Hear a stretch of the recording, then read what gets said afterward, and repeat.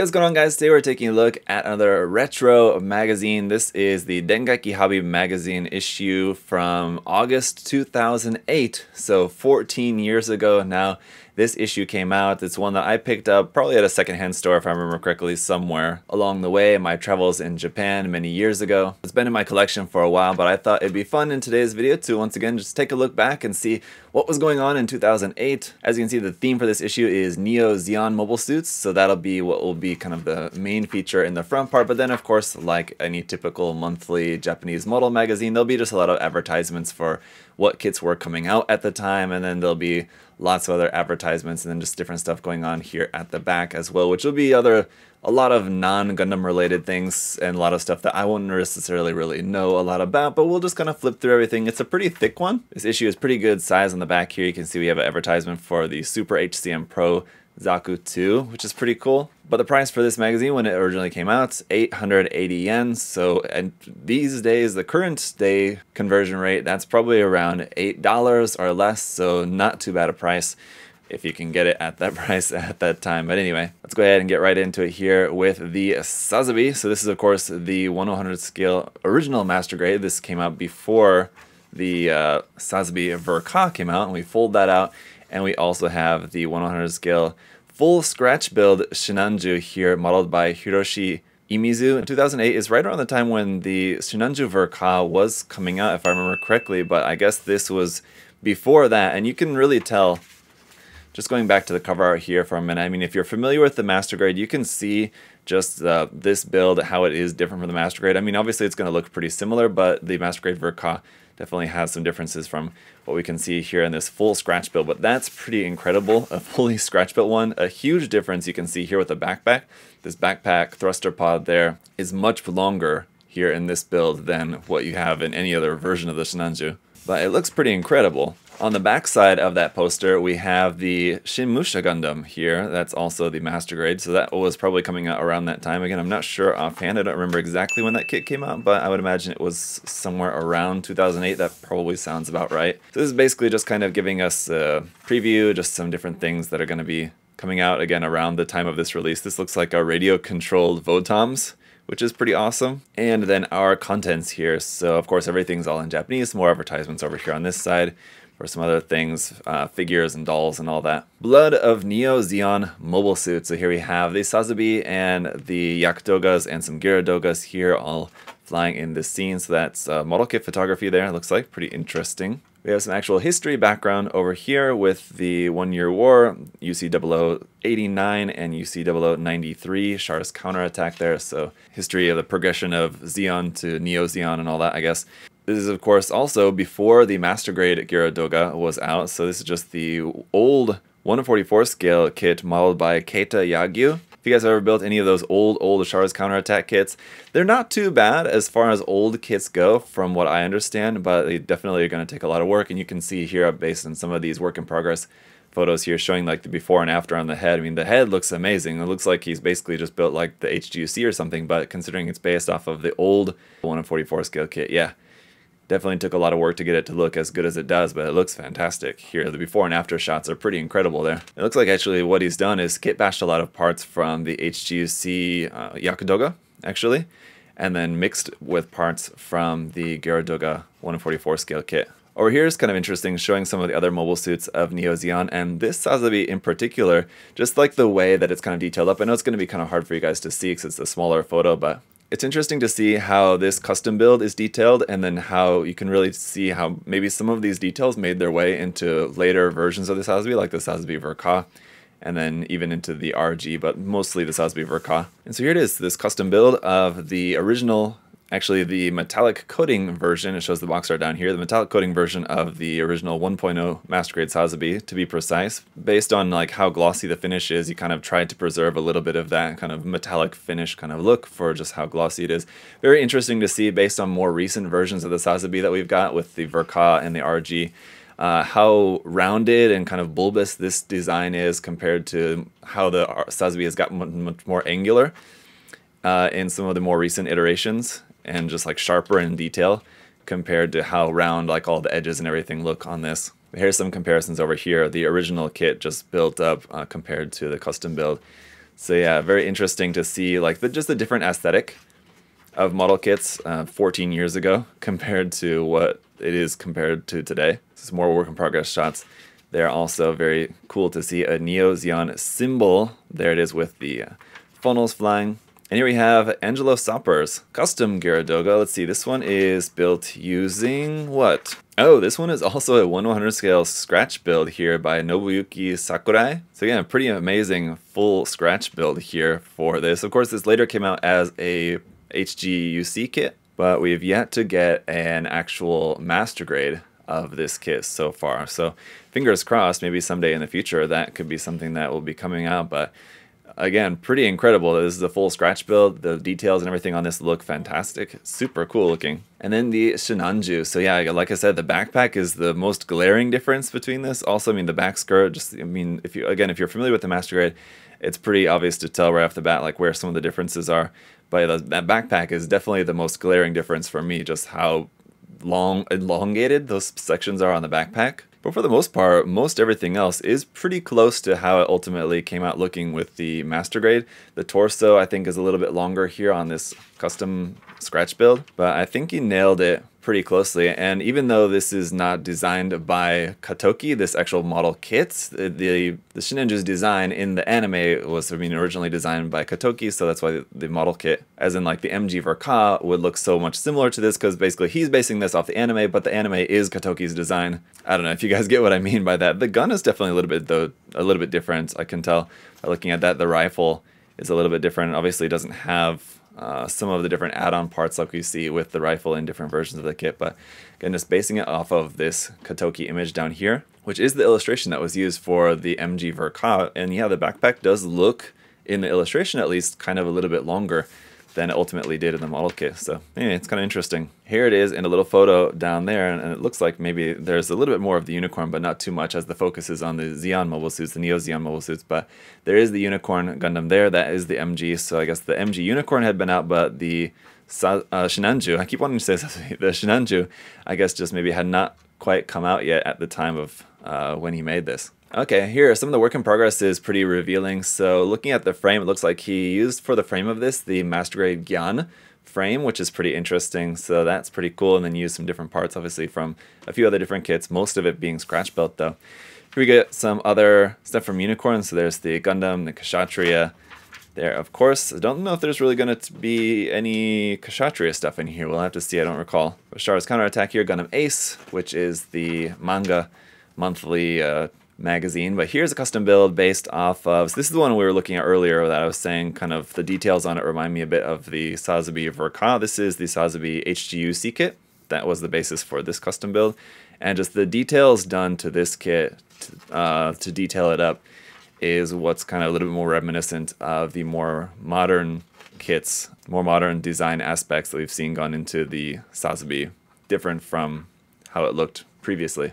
Taking a break from all that Neo Zeon stuff, here's suddenly the Tyran grounds type. So I guess the 100 scale Tyran ground type was maybe coming out around that time. Awesome build of that. It's a really cool kit, one that's even still to this day a pretty sought after kit anytime it gets reprinted. And just because of the design of it and the details and everything of the 100 scale version of the kit, it's pretty easy to understand why it's pretty sought after. It's a very unique and really nicely detailed kit for sure. This build of it is really nice. It's got some really nice kind of light weathering and nice texturing going on to the armor on that. It does look very cool. You've got a high grade Enact custom here as well, which is another pretty cool mobile suit there. So we got some 00 stuff going on. So apparently 00, again, I don't remember this off the top of my head, but I can just guess based on what's featured in here that 00 was going on at the time. Because we also have the Space Commander type version of the Tyran here. This is the HG kit. I was about to say HGUC, just HG kit here, of course, HG00. Here's some more 00 stuff. The 1/100 scale version of the Avalanche Exia was on the way, as well as the HG version of the GNX. Got SD version of the Exia, some mobile suit and action figures here, as well as some character figures, some Trans Am colored version candy toys of the main Gundams from the line, and some very nice artwork over here of the Exia. Then we got a Gundam Terminal report for some Gundam Wing stuff. This is also HCM Pro figures there from Gundam Wing. And some very interesting stuff here. The Master Grade Zaku Cannon, which was coming out here, it says based off of the Zaku 2.0. That was coming out at the time. And also B Club version of the Desert Zaku, so the B Club resin kit. The Desert Zaku there. Some more B Club stuff over here. Master Grade version. This would be the Bandai Hobby Pro Shop version of the Master Grade Zaku 2 here in this kind of African desert color scheme there. Got some HG00 stuff. It's kind of teasing to go to page 63 for some more of that. The very cool fixed figuration stuff. The fixed figuration full armor Gundam Mark III there, as well as the Psycho Gundam Mark II, the metal composite version of that. Those are both really cool fixed figuration things. More mobile suit in action, Ben Presto stuff, more HCM Pro Zaku, which is basically what we saw on the back of the magazine. Some more interesting kind of candy toy stuff over here, including this Strategy of Gundam Field, which looks to be like an interesting precursor to that base there. That's what we would see in more recent years, what they use for like the 30 minutes missions bases. Things like that. Here we go. Got a pretty derpy looking SH Figure Arts Domon Kashu there, and advertisement for the upcoming HGUC Camphor at the time. Of course, long been out now, but you got your pre-production kind of sample images there of that. This section of the magazine is going to be just in black and white advertisements for some different SD Son Goku stuff, a lot of One Year War stuff, it looks like. Gundam game things over here. Gundam Collection DX. Look at that. You got a TR6 advanced wound wart there in 1:400 scale. That's pretty awesome. A lot of just little advertisement things here. I'm not exactly sure what all of this is for. Like, this is for a card game stuff, and different like video game things, Bandai Pro Shop. There's like a sample of a 00 side story novel here for the Astria, it looks like. Gundam 00P. Also Gundam side story, so you got some, it's just all the text, the story of that with some images there, some in black and white, some in color. Top secret development report here for the Astria Type F. It's awesome design, I love that. And some very cool images here of that build. I'm not sure what this build is based off of though. I would imagine it's based off of the HG, I believe, the HG00 kit of the Astria F-Type. Here's a pretty cool one, the Gundam Abulhul Type F. This one I know don't really know anything about it, but I've seen people mention it from time to time as one that they would like to see Bandai make a model kit of. It definitely looks very cool, very much like a Macross, really, to be honest. Oh, but here we go. Here's some more about that Gundam Astria. So it is based off of the 1/100 scale version of the kit. It's not the HG, so there you go. I wasn't sure if the 1/100 scale version was out at the time, but apparently it was. There you go. Very cool kit too, the 1/100 scale version of this. It's not like a master grade, unfortunately, but it is actually really quite nice. So even though it doesn't have all the bells and whistles and full inner frame of being a master grade, as you can see, painted up and detailed up and everything, it definitely can look very cool. Got some more 00 stuff, and then the Modelers Cup 2007. Lots of little tiny pictures of people's entries from this Modelers Cup, apparently. The other feature of this is going to be the Master Grade Gundam version 2.0, which was a recent release, apparently, at the time. Coming out, it looks like, in July of 2008, so right about the same time when this magazine would have been dropping there. So there's a little kind of just two-page feature of the 2.0 version of the Gundam. Seems like there would actually probably be more, but maybe that was in like the previous issue. There was more of a feature on that. Here's the Shinmusha Master Grade and SD there, of course. But you got some really nice photography, different poses and stuff for this. Yeah, a lot more features of this. So I would guess like for the Gundam 2.0, there's probably a longer section of the magazine dedicated to that, probably in 1 or 2 months earlier. Whereas this one has a pretty lengthy feature on the Shinmusha, probably because it was about to come out at that time. Some really cool tips in here for the build for just how to kind of enhance the details of it a little bit, it looks like. So just kind of small things you can do just to kind of refine some of the details around on the kit. It looks pretty awesome, so definitely very cool. You got the Speculum Raigo Gundam, not anything I'm familiar with at all. So this is a 1/44 scale scratch build by Takayuki Komatsu. Just based on the design of it and the shield in particular, I can guess this is something from Gundam Seed though. So not a design I'm familiar with though, so if you guys are more familiar with that. So maybe it's from, okay, it's from the Astrays side story there. Got some more stuff over here. Things from the Astrays side story. Some more images of that scratch build, which does look really quite nice. And then we get into some manga here. So we've got a sample of the Astrays manga here in this issue. So there'll be a few pages of that, not as much as like what you would have in like a Gundam Ace issue, which is almost entirely manga. This one's just giving you a little sample, and I don't know exactly of which particular issue in that, or if this is just like a prequel to that series or what, I'm not entirely sure, but there's some of that. Then we got some SD Musha stuff there, and more SD stuff. Now finally we get into the non-Gundam related stuff here with Code Geass, or I'm not sure if that's the correct pronunciation for that, but from that series. This is also from Bandai though, right? I think these are also still based on the Bandai model kits. There are some of those, but some pretty cool designs, definitely. Super Robot Wars. So this one actually was just coming out as a premium Bandai kit, and I'm not sure if this particular design is exactly the same as what was the premium Bandai version of the HD Altaisen that was recently coming out. This design definitely looks slightly different, but I would guess it's kind of maybe based off of the same design. This being a blue version of the Altaisen Nacht. So yeah, I don't remember what exactly was the name of the premium Bandai version. I just remember that it was a blue version of the Altaisen that was coming out. P Bandai. Some more Super Robot Wars stuff. Pretty cool designs. The Altalian, this is Kotobukiya kit here. Not one that I've built, but some more Super Robot Wars stuff. Because at the time, it was basically just Kotobukiya making Super Robot Wars kits. Bandai wasn't really doing that at that point in time quite yet. This one, a Black Sarena new kit review. Not one that I'm familiar with, but that's a pretty funky design. Super bulky. And a Neon Genesis Evangelion 3 years after Anima, so just like a post story, I guess, to Evangelion. Another, not manga, but novelization here, and you do have some images here for this, I guess. Some pretty interesting stuff. I don't know exactly what that is, and hopefully you guys can see that well enough, but some line art there from this post Evangelion story. That's a really cool illustration. I don't know if I've ever seen that before. That's really wild. Huh, interesting. Okay. So then we get into some more figure things. There's Miku, for you Miku fans out there. The 120 scale Fatty Votom's kit there from Bandai. Some more Votom stuff here. Really cool camo pattern painted on this custom one there. That's not the Bandai kit, that is the Wave kit, the 124 scale Wave kit. Some different Armor Core stuff here from Kotobukiya. I've built and reviewed that kit a long time ago, well, maybe a couple years ago. Now that Armored Core kit from Kotobukiya, and quite a few Armored Core things in here. Got a Levatine also. That's the Revoltech Levatine, interestingly enough. A figure of that. Some more figures. Yotsubato figure there. Elgaim, Soul of Iron. All sorts of cool different figures and things. Statues from different mecha anime. The lesser known ones than Gundam. Got some Zoid stuff in here as well. Those look pretty cool. Some of the early HMM series kits from Kotobukiya there. Fantastic in detail and parts. So yeah, we got the Saber Tiger here getting a feature. The Zoids HMM kit there. All these steps there, just showing like the different steps of that, I guess.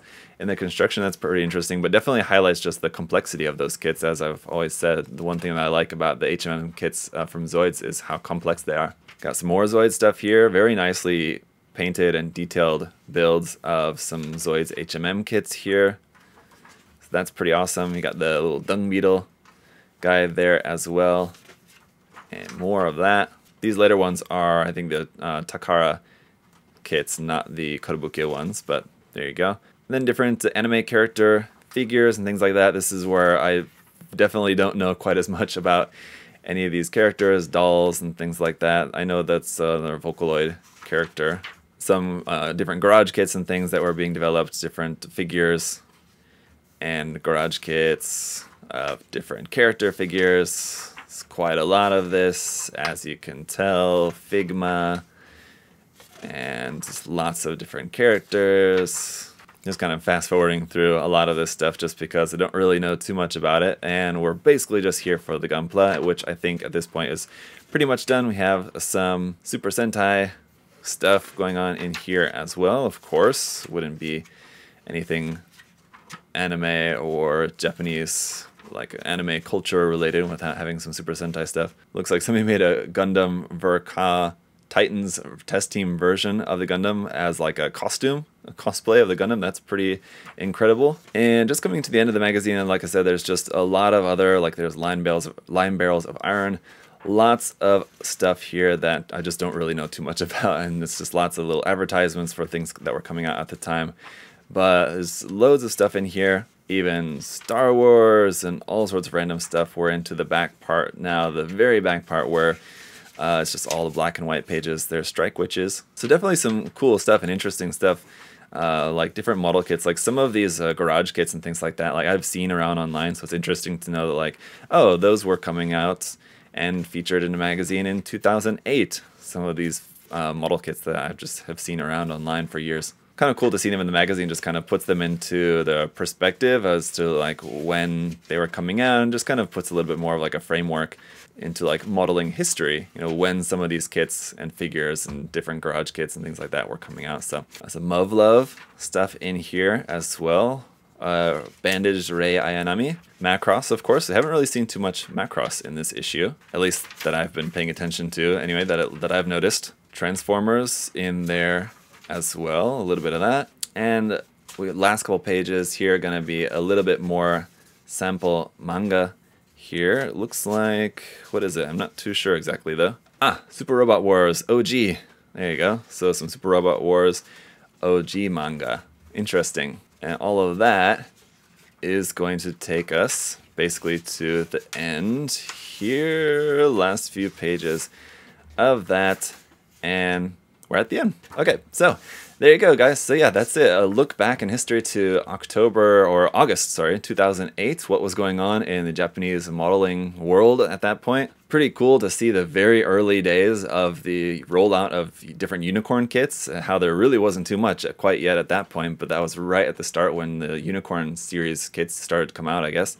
And also kind of right in the middle of when a lot of the 00 kits were coming out. So pretty interesting, guys. So let me know, what are your thoughts down in the comment section below. What was cool to see from here? There's definitely a lot of really cool stuff in this issue. I want to go back later and maybe take a look at some of that stuff in some more detail, because this is a magazine I've had for a long time, but you know, not one that I've ever really done anything more than just kind of flip through basically. But you know, one that I have in my collection, I should really go through and just kind of try to consume everything in some more detail, especially all like the little tips and tricks. Like you have some of the sections where it does give you like some different actual like modeling tips and things like that, and look, the work in progress photos are also really interesting to see. But thanks guys for checking out the video. Hopefully that was interesting for y'all, and until next time, if you guys would like to see more like this, I do have a stack of some more older magazines like this that I just have in my collection that I've not made videos on yet, so we'll definitely be making some more in the future. Make sure you subscribe if you want to see more, and like the video if you don't mind. That would also be greatly appreciated. But until next time, guys, have a great day. I'll see y'all later. Bye bye.